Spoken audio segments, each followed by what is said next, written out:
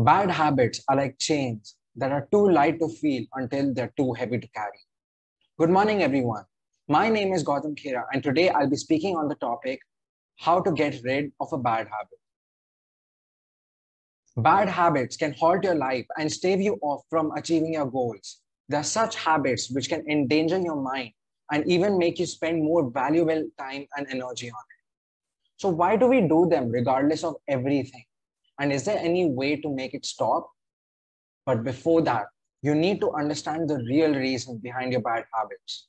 Most of that comes down to two things, and those are stress and boredom.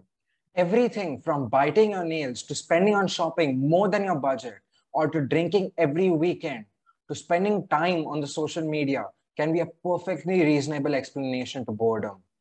But the only thing is, it doesn't have to be that way only. You can educate yourself to handle with stress and boredom, with which you can replace in place of your bad habits.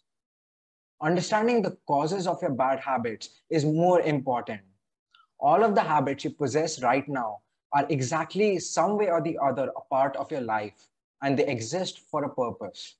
In some way, these habits can be a benefit to you, even if they're bad for you in some ways. Because bad habits give some kind of advantage to your life, it is very hard to simply eradicate them.